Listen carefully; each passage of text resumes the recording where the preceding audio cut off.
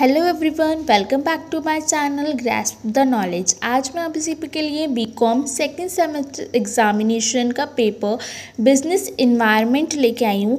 इसकी भी time limit 3 hours थी और मार्क्स 75 थे। हमें इसमें 5 क्वेश्चन करने हैं सेक्शन ए में और एक क्वेश्चन 8 मार्क्स का है।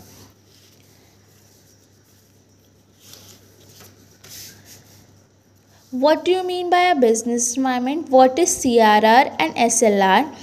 What are objective of Manrega? Write briefly main problem of economy of Uttarakhand. What is meant by relative property? Explain various methods of credit control. Write a short note on export-import policy of India.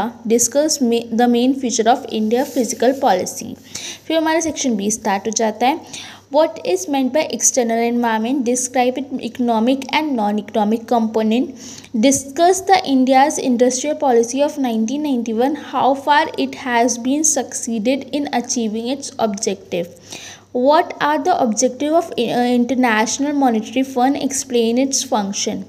Examine the significance of privatization, liberalization and globalization in India.